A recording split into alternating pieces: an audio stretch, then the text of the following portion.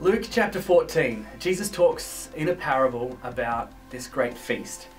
Actually, it's more like a great banquet, some people call it.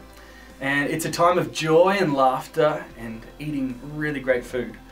And this is what Jesus says God is like.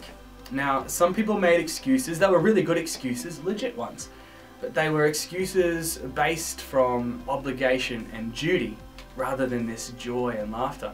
So if we believe that God is a great host of a great banquet where everyone is welcome and everything is already prepared, it ought to translate in our actions and in our decisions. And I don't know what decisions that you've got to make at the moment, but may they be made with the great banquet in mind.